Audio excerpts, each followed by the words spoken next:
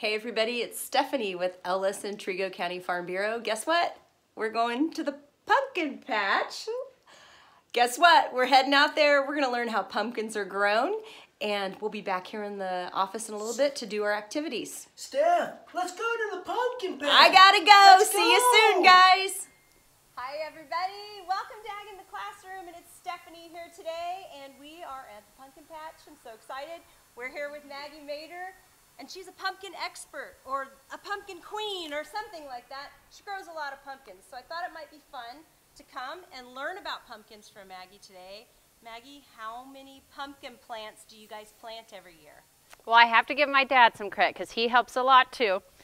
But we plant probably a little over 2,000 plants per year. And remember that not just one pumpkin grows on a plant. Wow. So that's A just lot. plants, yes. Wow, so you could have 4 or 5 pumpkins on every plant. Oh, yeah. Or more, maybe. Yes. Wow, that's a lot of pumpkins. That's a lot of pumpkins. Yes. So I'm looking around and I'm seeing all different kinds of pumpkins. So when you get ready to plant a pumpkin, what are you thinking about when you're picking out your seeds? Just kind of what we like and what other people would like. I prefer the funky ones like this or the white. My dad likes the good old plain orange ones. Plain orange pumpkins. So we just pick what we like and what we think you guys will like. But there's a lot of different varieties, right? Yes. A lot. And what will grow well here. Okay, yeah, you have to think about that as Yep. well too, because it is Kansas, guys, and it's hot and windy, and And sometimes dry and sometimes wet. Right, right. So we have to be careful there. So this is the question I've been dying to ask. Is a pumpkin a fruit or a vegetable? Technically, it's a fruit, It's a fruit. but most people think they're vegetables. Really? Okay. Do you know why it's a fruit? No. Why is it a fruit? Because it comes from a flower, and we can get its seeds from it. Really? Mhm. So how does this come from the flower? Okay, so the flower sits on, Okay. and then you'll see the flower and then a little ball, which Okay. looks like a tiny little pumpkin but green. Okay. And as that grows, the flower falls off, and then you get this spot on the bottom. That's where your flower was. Really? Mm-hmm. Well, that's interesting. I heard something too that was a little crazy. Can you eat pumpkin flowers? You can, when they're nice and big. Really? Yeah, you can put them in a batter like you would other things you're going to fry, and you can fry them. Really? Mhm. Are they yummy? I've never tried it, but Oh, I want to. wow. Maybe we should do that for a video. Maybe we should fry some pumpkin flowers. So you start out with seeds, right? And when do you begin your pumpkin growing season? Well, we start thinking about it in March, ordering our seeds, and then in late May to the beginning of July, we're planting. Okay. Okay. And so you plant them directly in the ground, or how do you do that? A lot of people do, but we plant ours in little cups with soil Okay. so that we make sure they sprout and come up. Okay. So they go from a seed to a sprout, Mhm. right? And then after that, they start vining. Isn't that what they call it? Yep, Okay. they get their mature leaves. They start with their sprout leaves, and then they'll get mature leaves, which look different. Then we put them in the ground. Okay. Great. That is awesome. And then how long? So you plant them. You said all End of the May. way through July. hmm Right? Well, not through July, till the beginning. Beginning of But that's the July. little guys that are Okay. planted that late. Okay, and so it takes several months then to grow a pumpkin like this. Yes. Right. Wow. So what can you do with a pumpkin? I know a lot of people out there are like, I want to make a jack-o'-lantern, because that's always a really cool thing to do with pumpkins, you know. And surely everybody knows what a jack-o'-lantern is, but that's where you cut the holes in them. Well, what are some other things that people can do with pumpkins? Well, have you ever seen a pumpkin catapult? I have not. Okay, well, you can launch pumpkins just for fun. Oh, that But would we should be- not try that. That would be so up my son's alley. Yeah, but we shouldn't try We that shouldn't do here. that. Okay. Okay. But what you should be doing with pumpkins is eating them. Really? Well, because you don't want to waste them, Okay. Yeah. and they're really good for you. Well, I've had pumpkin pie, but is there other things to make with pumpkin? Yeah, have you had pumpkin bread? Oh, now that you say that, I have, and that's very delicious. Yes, and there's a ton of bakery type stuff you can make, but you can eat it just like that. You can eat it raw? Yep, You don't just even have to cook it? nope. You just Wow. peel the skin off. You can take like what you would peel cucumbers with. Just do that on the outside. Slice it up after you get the seeds out. Right. And I like to put a little cinnamon sugar on mine, but that makes it not as healthy. But it's still yummy. Yeah. And you said, and what kind of, so what makes it healthy then? Well, it just has a lot of vitamins, like vitamin A, vitamin C, and maybe Just high, overall good health. good. So food. probably high like in antioxidants and things that are Yes. good for your body. Yes. So. Well, that is fantastic. There is another part of the pumpkin that I do like to eat is the seeds. And those Yep. are so yummy because we cut them out of our pumpkins, we soak them in a little salt, and then roast them in the oven, and they are absolutely delicious. And the nice thing is there's so many seeds in a pumpkin usually that you get a lot of them when you do that. There's a lot of seeds in a pumpkin. So, so that's awesome, all the cool things that you can do with the pumpkin, and I can see you've got lots of different varieties Yes. down here. And I also see these little guys. These are kind of interesting little things. So are they in the same kind of family that a pumpkin is in? Same family. And these are called what? These are gourds though, Gourds. and these you cannot eat. Okay, so They they're have more decorative. Yes. Right?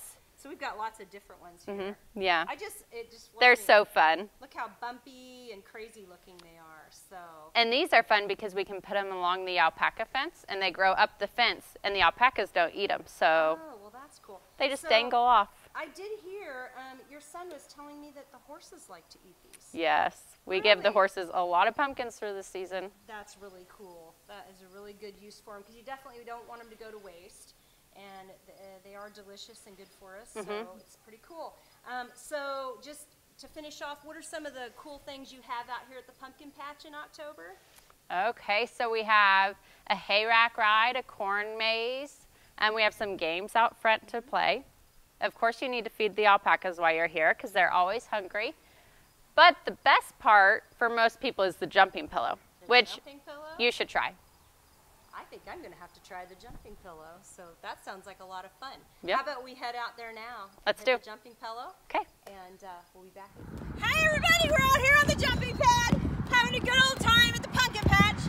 Make sure, if you want to have some fun in October, you head down here to Paul's Pumpkin Patch and see Maggie and the kids and get yourself a pumpkin. And if you ate today, maybe you ate a pumpkin or some pumpkin or pumpkin pie. Make sure you thank a farmer, and God bless America. Hi students, and welcome to Ag in the Classroom. My name is Stephanie and I'm with Ellis and Trego County Farm Bureau Associations, and this is my helper Satina. She's my intern here at the office, and we've been working hard to come up with some programming for you guys through YouTube so you can enjoy Ag in the Classroom right there on video. So we're going to go ahead and get started today. We just took a tour of Paul's Pumpkin Patch, so we're going to go through and talk about what we saw, and Satina's going to talk about the activities she's going to go over with you guys today. So Tina, tell us what we're going to be doing today. So there'll be 2 sheets in your guys' activity packet that you guys are going to get in your classroom. So you're going to get a life cycle of a pumpkin. There's going to be different ones depending on what age group you're in. So this one's a little bit easier, and it only has 4 steps, and then this one's a little bit harder, and it has 5 steps. So you guys are going to color, you guys can color the different steps before you cut them out, and then you're going to glue them down in order of the steps that they're in. So the older kids get a little bit harder one, and then the younger kids get a little bit easier one. And then you're also going to get another sheet of paper with a pumpkin on it, and you guys are going to cut out the pumpkin. Make sure to color it first though, and cut out all the parts of the pumpkin, and then glue them down on a piece of construction paper that you guys also get in your packet. For this activity, you're going to need a glue stick, some scissors, and either crayons or some colored pencils. All right, and Satina's going to do the activity while I'm doing some talking about the actual pumpkins. So we're just going to kind of recap some of the things that Maggie told us out of the pumpkin patch. And if you'll step back here with me, we're going to check out my great big pumpkin here at the back of the room. And we're going to go through the stages of how to plant your pumpkin and the results we're going to see. So first off, as you can see, number 1, you have to start out with seeds. You can't plant a pumpkin without pumpkin seeds. And the seeds are small and flat, and they're kind of a beigey or light tan color. From there, you're going to plant your pumpkin either in a cup with some dirt and some soil, or you're going to plant it directly into the ground. Now at Maggie's farm, she said they plant theirs in a cup and then they transplant them into the ground. So not only you're going to need soil to plant your seed, but you're also going to need water and light and warmth and air. So those are the important things you need to get any seeds planted when you're getting ready to grow some things. So after your seeds are planted in the dirt, they will then sprout into a seedling.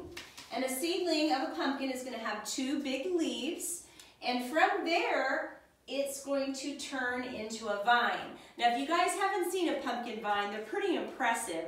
They can be 10, 12 foot long with all the pumpkins on them. So they do spread out a lot. And also on the pumpkin vines, there'll be these little tiny green trendles. And those trendles will attach onto different things to kind of help stabilize the vine. So from the vine, the next step of the pumpkin life cycle is the beautiful blossom.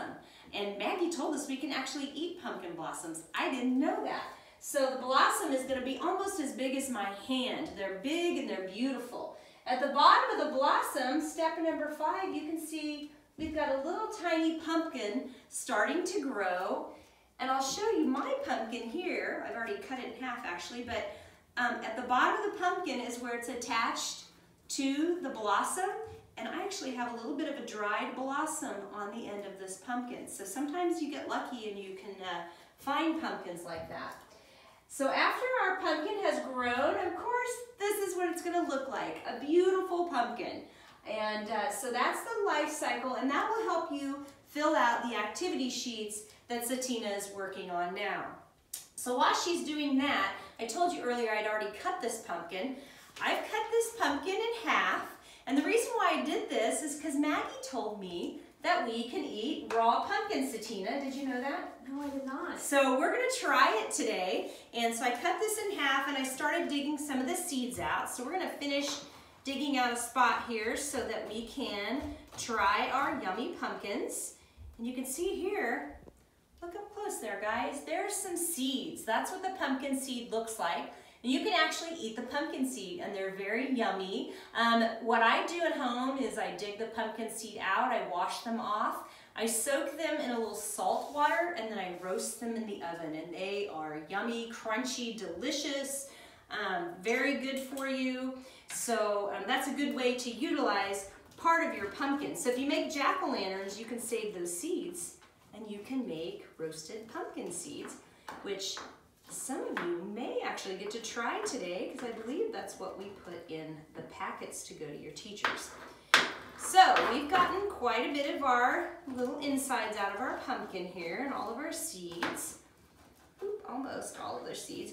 Pumpkins are really healthy for you. They have like lots of vitamin A, vitamin C, potassium. They're really good in fiber, and they're full of antioxidants which help keep your body nice and healthy. So not only are they cool and pretty and bright and cheerful and fun for Halloween and Thanksgiving, but they're also good for you. So we're gonna go ahead and cut a chunk out of this. Satina's waiting. She's like, yeah, pumpkins. I'm gonna cut out a little chunk of this pumpkin to try it. Normally, you would cook the pumpkin. So these pie pumpkins are normally cooked down so that you can make your pies or soups or whatever you want to out of them. We're gonna put a little cinnamon sugar on our pieces of pumpkin. You can see Satina's like, yeah, let's try this. And just so you know, kids, before I started, I did wash my hands good because we want to make sure we keep everything clean. Satina, you want to grab your piece of pumpkin there and go ahead and try that. Yummy cinnamon sugar on there. And we'll tell everybody what it tastes like. Tastes like pumpkin. Tastes pretty good with lots of, the cinnamon makes it really good. It's a little crunchier than I was thinking, but that's because it's not been cooked down. So maybe you get a chance to try some raw pumpkin this fall. You'll find the pie pumpkins in the grocery store, more in the vegetable department. The ones outside on the sidewalk, the great big ones, those are more for jack-o'-lanterns and decorations. These pie pumpkins are going to be small. They're going to have a little sticker on them like this. And do remember that pumpkins are a fruit. Remember that? Maggie said pumpkins are a fruit, not a vegetable, but they are in the gourd family. So good and healthy and delicious for you. Satina, are you all done? I got my projects done. All right, show us what you got. So here's my pumpkin that I made. So make sure to put your name on it too, so you guys can take it home at the end of the day. I made a jack-o'-lantern on it, so it's smiling, has some teeth on it. And then here's the life cycle. Don't look too hard, but give you away the answers. But you can color it and make it kind of pretty too. And then here is the one for you guys, younger kids. So, Awesome. Just make sure you put your names on those so you can get those home. And if you have questions about pumpkins, have your teachers send me an email and we'd be happy to answer those questions for you. Maybe we can do that at the beginning of our next video if there's any questions people have.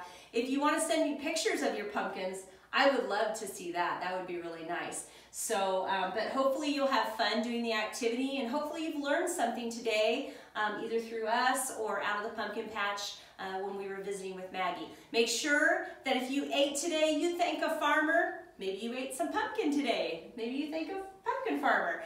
And God bless America, and we'll see you next time on Ag in the Classroom.